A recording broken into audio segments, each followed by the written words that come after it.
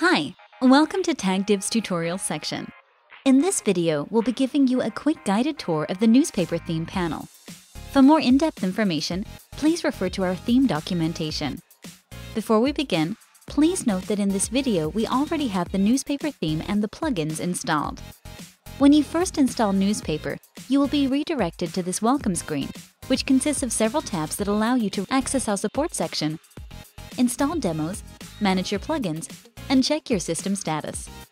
Let's give you a brief overview of each area. As you can see it here under the Install Demos tab, Newspaper offers you a good start in building your site. You don't have to create everything from scratch. Just choose a template and start building an amazing website.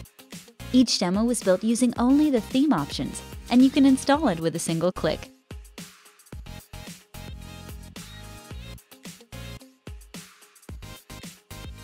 If you decide to change the demo or uninstall it, the import system will make sure that your website is clean. No additional sidebars, menus, or content. It will leave your website just like it was before you installed the demo. Under the Support tab, you can access the support forum, the theme documentation, and the playlist of narrated video tutorials. In the System Status tab, you can check how your system is performing. Under this tab, you can monitor your website by color code. Yellow status means that the site will work as expected on the front end, but it may cause problems in WP admin.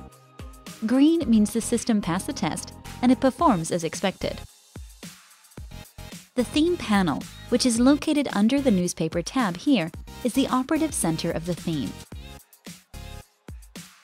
There are numerous options neatly organized into tabs for easy access. As an example, let's take a look at the logo. Here, you can upload your custom logo and also set unique logos for mobile devices. Let's upload our default logo, which will be used throughout the website. Save your settings. Please note that many of theme panel settings are global options, which means they will affect your entire website. To control pages or posts individually, you can use the page or post settings, which override the global settings.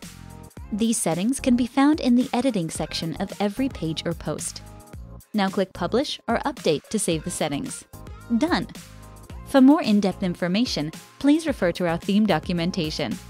I hope you'll enjoy building new pages for your website as much as I am using themes for smart people. Thank you for watching.